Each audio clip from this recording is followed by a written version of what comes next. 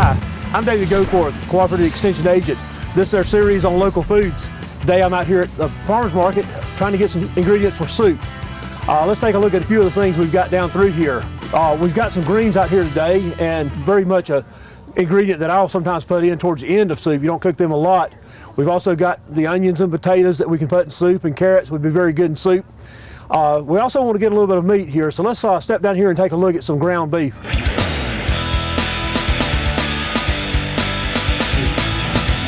Good morning. Hey Audrey, this is Audrey Swain here with T&D Charlet. And Charlet, I think that's a French word because you don't pronounce half the syllables, half the letters in it. Yes, sir, it is French. It's a breed of cows? Yes, sir, it is a breed that we use for our leanness, and the leanness is coming from being grass-fed, start and finished on grass, and our meat's tested 97% lean, and it's all raised on our farm. Okay, so that would be some other choices. You hear about Angus, you hear about Hereford and things like that. All those are actually selected for a little bit more fat than what you got with the Charlet. Yes, sir. So we're looking for a healthier cut here. Well, healthy's our name here. We're looking for some ground beef, I believe, for a soup. Good choice, good choice. And as you see, it's in a pound pack, and it's very, very lean. When you use that pound of ground beef, you're going to get a pound of ground beef.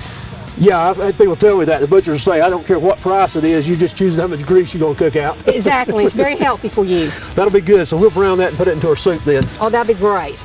Well, let's get this back into Pam, see what kind of soup she can cook up with it. I think she'll like ground beef a little bit better than if she had deer.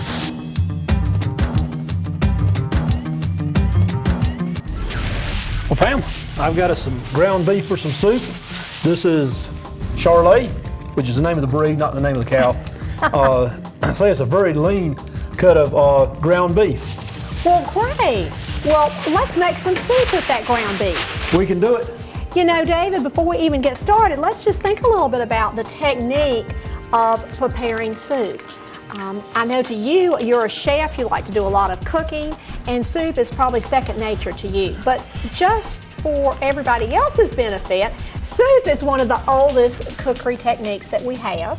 And you know, cavemen first probably did soup by just pulling some dead meat off of animals and putting it in a pot with some water and heating it. But we've come a little ways from there. So soup making is one of the oldest cooking techniques that we have. And it's perfect to use the ground beef with soup today. Well, we want to brown it first, don't we? We certainly do want to brown the ground beef first. So while you start on that, let me just tell folks that our recipe that we're going to be using today is a spicy potato soup. And the ingredients will be 1 pound of ground beef, 4 cups of peeled potatoes, 1 small chopped onion, 3 8-ounce cans of tomato sauce, 4 cups of water, 2 teaspoons of salt, 1.5 teaspoons of pepper, and then 1 teaspoon hot pepper. This is gonna be a spicy potato soup using the lean ground beef or the ground beef from the farmer's market. I do like spice in my life, but let me just mention real quickly here, this potato is not a locally grown potato. The potatoes, we normally start harvesting them around June, May for some of the earliest potatoes we dig out. In June, they taste really good then. We'll sell them during the summer, and when I was doing a home garden for myself, I'd sometimes have potatoes now, but they would start sprouting. The eyes would start getting ready to sprout, and they would shrivel up sometimes, and so we're just not quite as appealing as they are to buy them in the grocery store. So we're really not competitive on potatoes late in the year. We can do it in a home garden situation. We didn't have any at the farmer's market Saturday. Now, so just in review, we would find potatoes at the farmer's market when? Starting in May would be some of the earliest ones, and then they would come on in June. You'd have plenty of them June, July, August, and then they sell out, to be honest with you, what they're growing. They'll probably start growing some more over time. Okay, well great. Well, you know, whether it's a potato from the farmer's market or the grocery store, we need to treat it the same way. All vegetables need to be washed. And this is so important. I think a lot of times we skip the process or skip washing vegetables. But we certainly want to wash the vegetable, and then let's use a vegetable brush and actually scrub the vegetable with the skin on to get the bacteria and any germs off of the potato. So we treat a potato the same. We'll look forward to potatoes from the farmer's market in just a couple of months.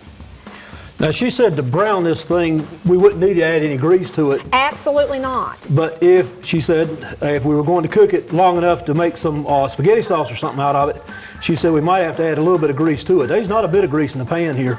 Okay, well that's great, because if you're using beef from the grocery store, you probably will need to drain it. As you say, there is no oil or fat to be drained. And then David, you wanted to talk about onions, didn't you? Well, onions are something, they had a few spring onion types at the farmer's market, which we could have used in a soup, but I didn't get one of them. Onions could be grown here year round and would taste great here year round. Again, typically the onion growers will sell out during the summertime, and so they can grow some very good tasting onions here. Sounds like we have a lot to look forward to with potatoes coming and onions coming. So now this is not local either. Hold on, you're getting ahead, David. Okay, now though, I think we want to say something about these potatoes before. I think you're hungry. You want to get this soup made, don't you? No, I'm not in that big of a rush. Okay. Well, just with the potatoes then, we've talked about washing them and brushing them with a vegetable brush, and then we're ready to peel the potato. And some people will use a vegetable peeler to peel the potato, but I kind of like to peel the potato just using a little paring knife. It seems to be so much quicker and easier. And then we'll want to cube the potato into about 1/2 inch cubes. Now, some of mine look bigger and some look smaller, so we're not going to get a little measuring tape out and measure them, but you want your potatoes to be about 1/2 inch cubed. Then our onions, we need to just mention in our onions that the way I treat an onion is I do cut off the top, and then I remove the skin, not the dead skin, but I remove the skin and come down a little bit further. And believe it or not, we are supposed to, once you get the skin off, there we go, it's coming. Once we get the skin off, it's recommended, believe it or not, that we wash this onion before we cut it. So we're really promoting safety and food safety and, washing onions and all of our vegetables. Now I think we're ready to make that soup. What do you think? Sounds good.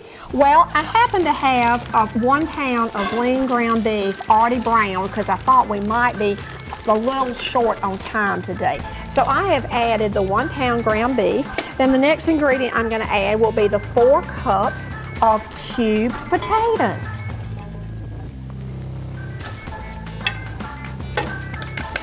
Get all those potatoes in there. I think my husband loves this recipe. It's really, really spicy. So we've got the potatoes in, and now we're ready to add 1 small chopped onion. And I think my onion must have been a big onion because we've got almost 2 little bowls, but that's fine. This is going to be spicy, I promise you. So we'll add our chopped onions, and then the next thing we're going to add will be our 4 cups of water. And it goes without saying that all soup has liquid in it. This is an inexpensive soup and a really, really easy soup because we're using water. But we could be using a vegetable stock, or we could be using a meat stock. But now, tell me exactly how to get to this meat stock we talk. I hear it. How do you make a meat stock? Well, if you were cooking, say that ground beef, not the ground beef, or cooking the turkey, or cooking a roast, that would, and the liquid would be the basis of your meat stock. Okay. And a long time ago, people used to just throw their vegetables in a pot, and that became their vegetable broth or stock. You can buy commercially prepared beef stock and chicken stock. You can even get it in low sodium forms, which is really something we need to be thinking about. Okay, so we've got the water in, we have the potatoes in, now we're ready to add the 8 ounce of tomato sauce. And you're right, David, now this did not come from Cabarrus County. And there's a reason for that. First of all, there's such a larger yields where they have. Here we're lucky to get 4 or 5 tons per acre on tomatoes, and in California where this stuff was probably made, they can get 30 and 40 tons some years easily enough, so they've got an advantage. They cook it down. It takes a large processing plant to pay for the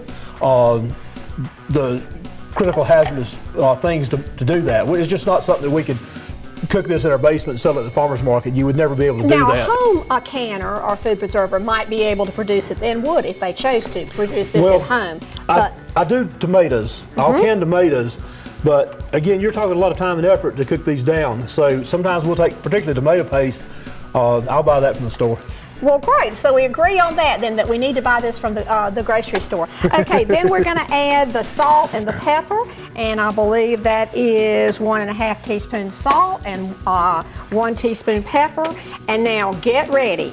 This is the 1 teaspoon hot sauce, and I am using a commercial hot sauce. And there are a lot of different brands you could use, but this is what adds the spice and the kick to this soup. Now, of course, I can make hot sauce and make that taste like salt water, but anyway. Hey, I guarantee this is going to be very spicy, I promise you. So now we're ready to just combine the ingredients in what's called a Dutch oven or a larger pot. And we're just going to bring this to a boil, and it'll take about 10 minutes to get this up to a boil, David. We won't have time to really do all this today, but we'll bring it up to a boil, and it'll take about 10 minutes to come to a boil. And then after we have boiled it, we're going to reduce the heat and simmer it for about 1 hour. As this is simmering, it's really kind of neat. You can watch it starting to get much thicker, and you're looking for it to be getting thicker and the potatoes to, of course, be getting tender. Let me ask you a question now. When we start with any kind of animal, we've got enough fat in there, and when we start with any kind of stock, we've got enough fat. But sometimes in the summer, I like to put corn, beans, like lima beans late in the year, sometimes okra and tomato together in just a liquid, and honestly, that'll taste a little bit better if I put about ½ tablespoon of olive oil or something in it. Well, that's certainly fine to add the olive oil, and you want to use a bare minimum of olive oil. We don't really need it with this. And we've got the meat. That's right. The fat from the meat. There's enough fat right there. That's the point. Well, 2 points really. That number one, there's good fats and there's bad fats. The worst thing we could do is drop a little bit of vegetable shortening in there. That is a fat that I think nobody needs to have in their diet. But you also told me that, for example, the olive oil is better than the butter. You've got a plant-based versus an animal-based, and something about poly and Monica or something like that too, as far as the good fats and bad fats. It could be canola, it could be olive oil. I just like the taste of olive oil a little bit better than canola. So we're going to let this simmer for about an hour, and it's going to be getting kind of thick. As it's simmering, David, let me just mention that, soups can be used as an appetizer. They can be used as a main dish. We can even have a dessert soup. Boy, those are luscious if you've ever had one. And soups can be served on a cold and winter night, or it can be a really great, refreshing soup at a barbecue in the summertime. I've had what soup I remember was a carrot soup, and I'm not sure exactly how they got to that point, but it was just strictly carrots. That was all it was to it, and a very good tasting soup. Well, I can tell you enjoyed it, and you like carrots too. There's a lot of things we can use to make soup out of if you keep a well-stocked pantry. The beef from the farmer's market, the perhaps chicken in your freezer, these things can be used to make soup on short notice. And if you keep some carrots and parsley in your refrigerator, and even apples and some other items like that, and then some potatoes and onions in your pantry with dried beans, you can make soup very easily and very quick. This is probably the easiest and quickest soup recipe I know. The other thing that sometimes happens is we get a few leftovers in the refrigerator. Next night we'll have soup. That's right, the next night you can have soup. And this recipe only serves 6 to 8. So if I was at home, this would probably be eaten tonight. And I don't know how it would be at your house. But if you have some left over, that is great to store the soup in the refrigerator for 1 to 2 days. You can also freeze soup. But again, you were talking about keeping the air out when you freeze soup. If you want to freeze soup, you certainly want to select a container that we can keep the air out of, and you might even want to freeze it in individual portion sizes. That way you don't have to reheat all of the soup. And certainly your soup you would want that's been frozen, you would want to use in a couple of months. And the only thing that doesn't really freeze really well in soup is soups made with fish. And sometimes pasta gets kind of mushy. But this soup will freeze wonderfully if there happens to be any left at your house. What about okra? Does that freeze? Okra, I would think, would freeze, but it's kind of a, how do I describe it? Not as sturdy of a vegetable, and it has a little bit more water in it, so I don't think okra would freeze quite as well as potatoes. I've never found any other way to keep okra. That's why I was wondering. Oh, really? Put it in soup, maybe it'll keep. Put it in soup, or there's some other things I guess you could do. I'd eat okra when it's in season. You want to eat okra in season. Well, David, we will just wait for this to come to a simmer and come to a boil, and then we'll simmer it for an hour. But I do have some soup ready for you to sample in a few minutes. All right. Now let me ask you a question. Is on some of the Brunswick stews and things, they will simmer them for a long time, trying to meld the flavors together. Is there any problem with overcooking this soup here if you cooked it a little bit longer? Well, your potatoes would get softer. That would be really all that happens. And you know, this is a quick and easy soup recipe. There are some soups that it may take, the recipe may take take a day, for them to be prepared.